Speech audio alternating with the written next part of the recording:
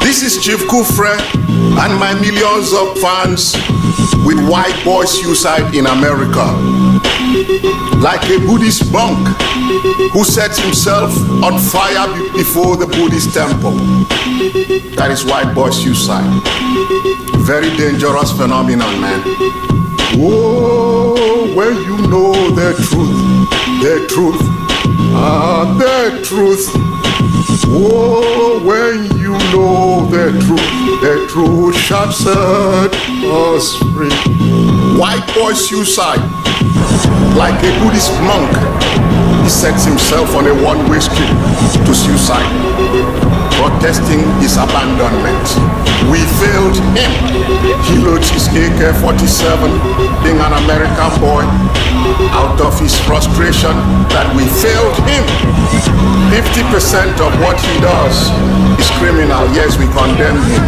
But the other 50% is us, me and you, the so-called good people.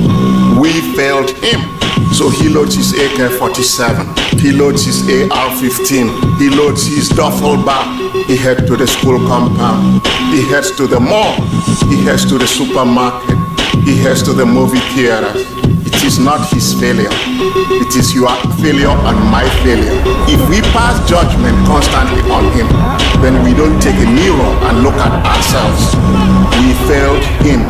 When you know the truth, and the truth, so oh, when you know the truth shall set us free. He loads his AK-47, he loads his AR-15, he loads his duffel bag.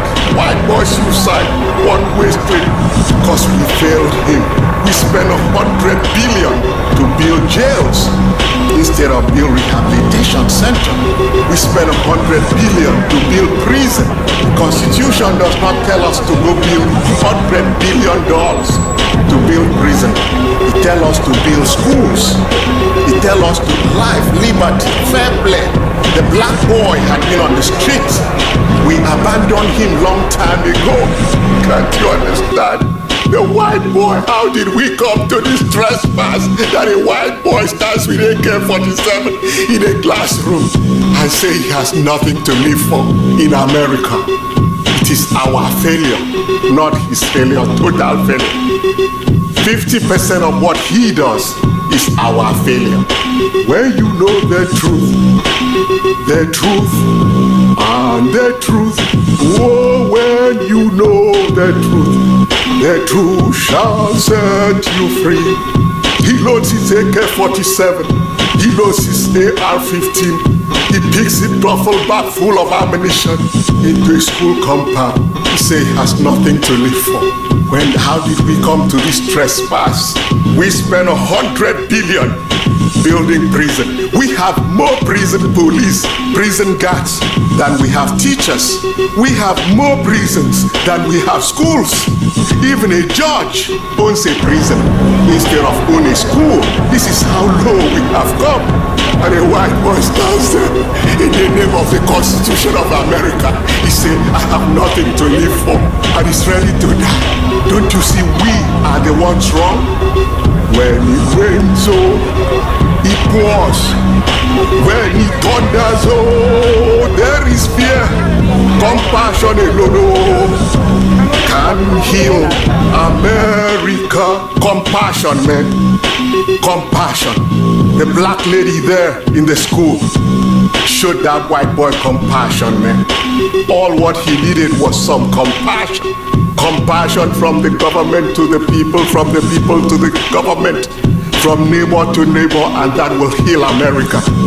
Oh, when you know the truth, and the truth, oh, when you know the truth shall set us free. We abandon the Constitution, my friend. We abandon the young man, the white boy. We had abandoned the black boys on the street, man. They kill each other and go to jail that we set for them and the prisons we made for them. We abandoned the Hispanic boys, and now that they abandoned the poor white boy, he stopped there in his nightmare, he said, I have nothing to live for. Don't it touch your heart? He had nothing to live for. In America, a white boy, we, 50% yes, he is wrong. But the other 50, me and you wearing three-piece suit. His father is gone in the stock market, driving a Lamborghini. His mother is at work. He's alone, no guidance. So we abandoned him in the suburb too. In the inner city, we abandoned the black boys. They carry magnum and kill each other. But for the white boy, he does it just like a monk who sets himself ablaze at the Buddhist temple protesting his abandonment. We left the white boy too. He commits suicide. It's a one-way ticket to hell, you know that. While we spend 100 billion building prisons so that a few can get rich. What about school? What about rehabilitation center for him?